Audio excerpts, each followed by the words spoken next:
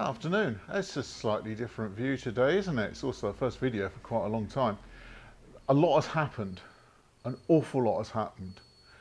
We're out of our tiny, pokey little studio, and we're actually in the production area of our new facility, which is actually, it's not ours, it belongs to Picks and Prints, and we get to use it, which is quite nice. This is the production facility. We're not open yet. We're still fighting with that thing to make it print properly. That's a 24-inch wide format digital printer. And I can see something on the screen that's... if I do that... Oh, it's that. So if I do that... That's better. There's another printer over there as well for mini lab type work. And over in there, at the moment, you can't get in there because it's full of rubbish and it's a black hole. Well, actually, it's a brown hole. That will be our studio, where we will be able to make beautiful photographs in film and the dark side. There's been a development also with YouTube. How long are we going to stay with YouTube? I don't know. YouTube have now terminated our partnership, both for Imagine and Aspire and also Prof Moose's channel. Because, well, they don't like poor people, really. They don't like people without huge numbers of subscribers, you know, at least 1,000 subscribers and 10,000 hours of viewing a year or something like that. If you can't do that, then no, we don't want to support you. We're for everybody, not just people who aren't that popular. We're for everybody, so we're not going to support those who aren't that popular. And that's probably just got me banned from YouTube.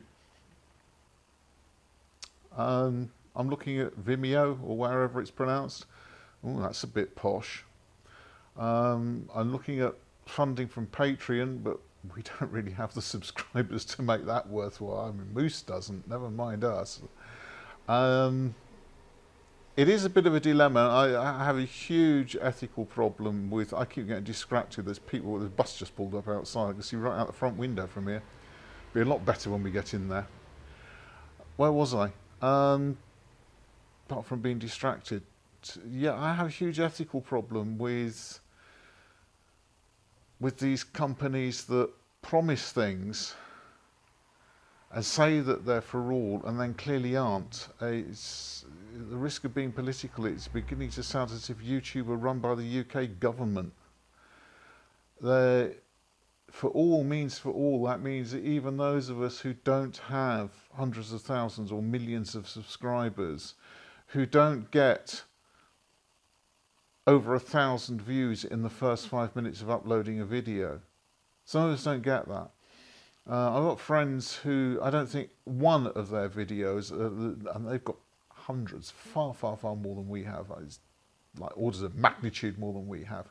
And I don't think one of them has got 100 views.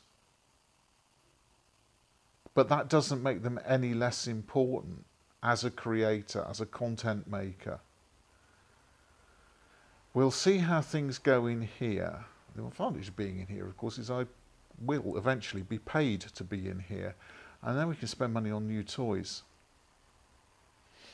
I also get, of course, access to trade accounts, but actually that makes no difference. You'll be interested to know.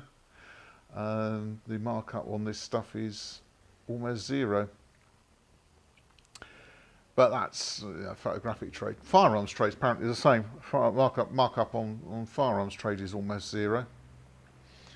He says, thinking about some of the discounts I know people have had. That's about it. That was a short one. It's test the new computers for a bit of editing as well, and we'll see how things go. We'll see you again soon.